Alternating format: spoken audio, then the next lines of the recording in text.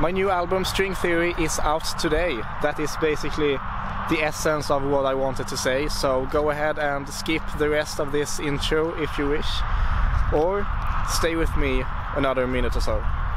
So basically I've been working on this project that I call String Theory for the last 2 years or so, and 2 years is quite a long time, and the reason to that is that while being a piano album, as you might expect, I've also been using a lot of other instruments like strings and percussion, which has been a challenge for me.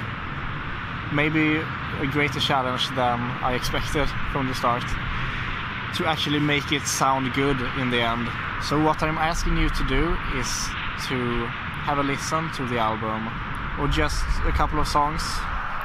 So obviously I'll put links to the music in the description box below, and if you would like to learn one of the songs on piano maybe, I've written out the sheet music for all songs, and you can find the link to that in the description below as well. And if you do learn a song, please post it on YouTube or wherever and share it with me, because I would love to see that. So that's it, I guess.